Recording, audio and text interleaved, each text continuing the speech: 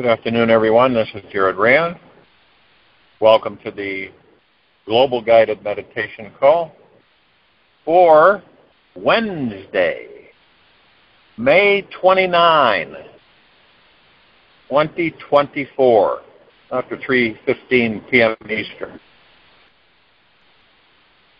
A lot of things that we are confronted with and are being confronted with, most of it is really our ego minds, are how the ego mind has mastered us and how it directs us and how it guides us and how we can have things come in. You've probably experienced this where you have something happen and you can't you can't let it go. And then it gets you into a lower frequency kind of a mood. And then it expands, and you go into it deeper, and you start. And then all of a sudden you just say, you know what? I'm going to put a big fat stop sign up. Tell my mind to stop it. Because it's ludicrous that we experience. Okay, we'll keep trying this. We've had some really unusual low signals out here so far all day, like an SOS or a 1 bar type thing. And complicating that being high up in the mountains, so we kind of pop off. So that's what I do. If I pop off, I'll be back on. But our focus as awareness, when we view everything around us. See, when we view everything, it's usually the ego mind, and we look at certain things, perspectives, and we calculate, and we formulate how we think and feel about what's happening on this planet. There's a lot of people that are still mired in the goop, so to speak, on the surface planet. They're so far in it. They just don't know how to step out of it. They're so deep in it, they don't know how to get out of it. So from that perspective, it looks like, with the propaganda war that people are thinking that, oh, it's horrible. It's all these bad things happening. Every second there's something bad happening. Craziness going on. Imagine how much people will appreciate, well, I'll say a lot of people will appreciate when the clouds are gone and the sun is full bright, figuratively. When we start experiencing the beginnings, of course, the beginnings of a God-planet paradise. This is an absolute fact. It's not, people are debating, oh, yeah, right, that type of thing. We all know that. But it's the opposite. What happens a lot of the times, we focus on things that we're being inundated with, things that we're being lambasted by. A lot of it's not positive. It seems negative. Some of us just say, I'm not interested in negative. I'm going to focus on what I want. And when you do that and you're in gratitude, it shifts you out of that goo that evil would like to have you stay in. And it will shift you out of the goo. Whatever you're focused on. Remember, it's dangerous because when you get focused on something, any of us, and the focus is negative, okay? It's something you don't want to have happen, or something that you believe has happened, that you're guessing that's happened. But the majority of the time, you find out that you are all totally off base with it, that it was something entirely different. You see, our ego mind, it pulls us into this false reality.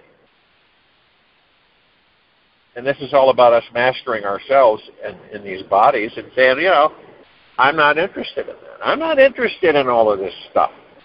All of this doom and bad this and bad that. Because it gets a lot of people on an alternative track, so to speak. And it keeps a lot of people in the doldrums. And I think everybody knows what I'm talking about. But in reality, the focus in the quiet time of this meditation, see, the reality of this, true reality, it's the opposite. It's really the opposite, really. And I know there's a lot of people that are cynical, pessimistic, and analytical on top of it, to dissect everything, and they say, oh, no, we're being had. This is just another trap by the bad guys. And it isn't. It isn't. Those traps are gone. They've been obliterated. And there's nothing, and this may sound strange to a lot of people, there's nothing to fear. There really isn't. Not a thing to fear. Everybody's lives on this planet is about to drastically change. And I don't mean in a negative way. I mean in a very high light energy way. It's going to change big time. And it doesn't matter what we're being, our attention's being distracted, or we're being diverted because of all this really nonsensical energy and frequency that we're experiencing and what we're watching. It's kind of like get the popcorn out and have a good belly laugh because it's so ludicrous. And no, we're not judging. We're just watching it all, taking it in. And see that we slowly but surely really start to understand. I keep my vibrational frequency high as much as I can on a daily basis, hour to hour. To not let this seep in. Oh boy, this doesn't look good, or oh, look at this over here. When's the good stuff going to be here? I get a lot of emails of people saying, when's the good stuff going to be here? Oh, well, have you ever been in a situation where you were experiencing things, right, for a while, and they weren't too great for you. And then you shift gears and you come into a whole different landscape, so to speak. And everything starts getting really wonderful. And you start feeling, wow, this is great. And look at how much you appreciate it. I remember years ago, my mother, we didn't have a lot of money. We, Air Force family. It wasn't, we didn't starve, but let's just put it this way. We didn't live high on the hog. So, and I remember years and years and years, my mother never had a dishwasher. She'd always do all the dishes by hand, dry them by hand, even though you put them on the drain rack. Put them all away. And, she would cook huge dinners on Sundays. It was always a Sunday because she was working all the other time. She worked from the age of 14 to the age of 80. Never stopped working. And had just a phenomenal work acumen. Ethics. And so I decided, there were three of us still at home. My brother coming from Vietnam. He was on, I think he had gotten out. And he was at White Sands Missile Range in Mexico, and then he got out, and then he came home. And then my other brother, I'm the second to the youngest, and then myself. And then we were in this real tiny townhome for lower income. And we just moved into it. And so we got in there, and it had, three tiny bedrooms, or two tiny bedrooms. And so one Christmas I said, let's pool together our resources and let's get Mom a dishwasher. Of course, back then, and we're talking late 60s, that was something to have a, it wasn't built in, it was a portable. I remember it was a Sears Kenmore, because back then that Kenmore brand was really good. It was made here, and it was a good quality product. So, and had a chopping board top, and had push buttons on it, and nothing digital. And so we get this, and I put a red ribbon on it. And she comes downstairs, and she's just freaking out because a dishwasher, and it was the one you'd have to hook up to your faucet because it wasn't built in, but it was great nonetheless. And all those years, I mean, living through the Great Depression and everything, she never had a dishwasher, and this was like the gem of all gems for her. It changed her whole perspective. And I know that sounds strange. So, you see, when we don't have things for so long, that's my point I'm making. When we don't have things for so long, and then we do, it's like we really, really, really appreciate it, and we're deeply grateful for it for a very long time. And that's what I'm talking about here. We, as a people of this planet, okay, so it's not like we've had hellfire and damnation 24/7 and burning and destruction. But we've had it rough as a people of this planet. We really have. And it's probably good that most of us don't know that to the extent it's been applied to us. But as this comes in, because it's coming in now, and you're going to feel more and more of it, this is a high-frequency, deep, eternal love, light energy. And there's no escaping it, okay? I don't know why anybody would want to escape it. And it's just like the dishwasher story. We are going to be in such deep gratitude because we've never experienced this before. This is going to be new for all of us. We've never experienced it on this planet. It's going to be like, wow, this is phenomenal.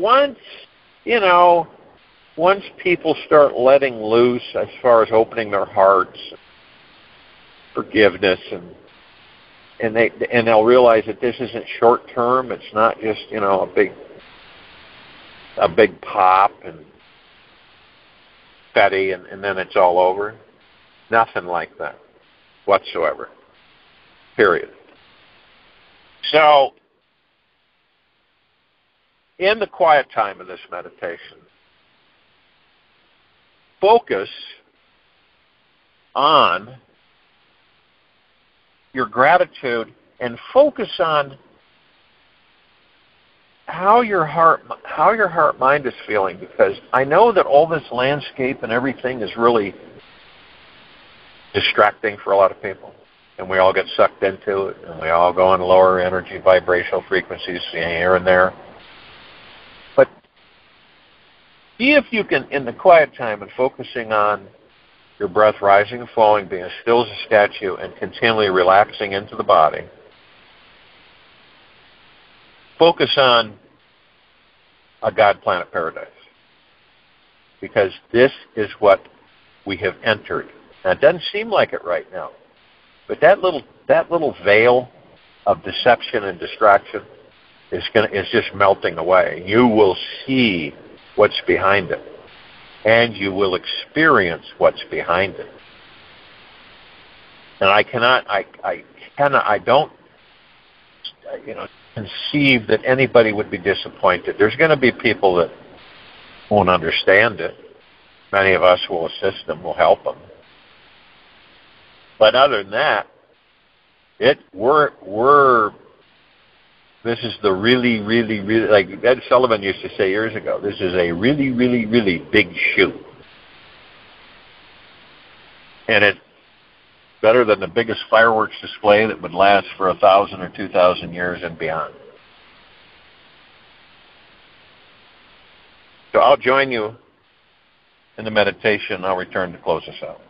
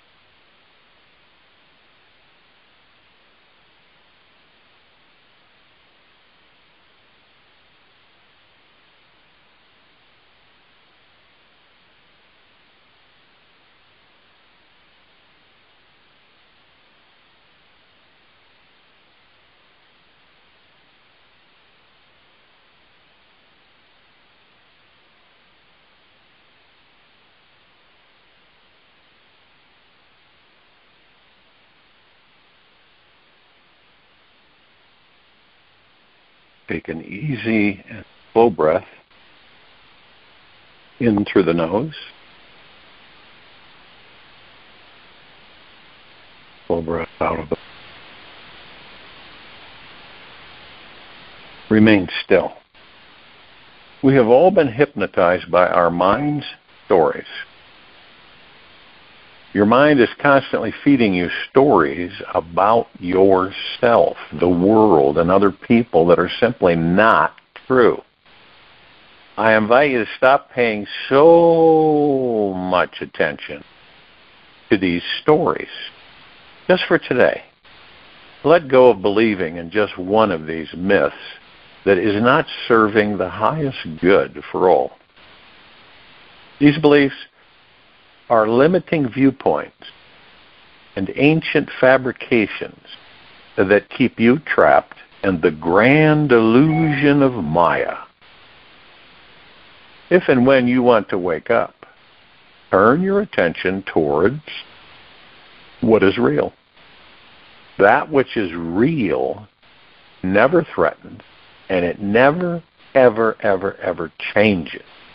It is the spiritual truth of who you really are.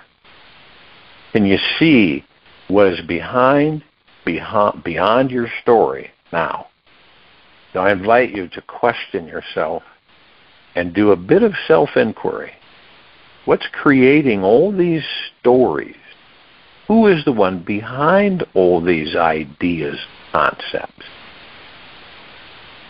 The stories are like movies in a theater that hypnotize and mesmerize us to believe in many fantastic and false things about ourselves in this world. They only distract us from finding the real you. Wake up, walk out of the cinema hall today. You have the power to step into the real you. That is story-free. Who has no level of attachment to any particular movie? This is where you'll find freedom, passion, true love, and freedom. This is your day to discover the true. Best of all, the true you, best of all, the real you, is found in this now moment where there is no mind, no hypnosis, no suffering. Or you could just be super lazy, enjoy the hypnotic effects while they last. Take this with you for the rest of the day, into the evening and night and the following morning. And we'll return here tonight with a spectacular TFCC call after 9:15 p.m. Eastern. And Thursday, May 30, 2024, after 3:15 p.m. Eastern, to continue our global guided meditation call. Gentle, kind, generous, humble with yourself at all times. Be in the highest of the highest high, deepest of the deepest deepest, purest of the purest purest. Eternal gratitude at all times. Open your heart, even if it's just a little bit. Let go. Give everything to the universe. And the magic begins. And it's up to you whether you want it to end or continue forever.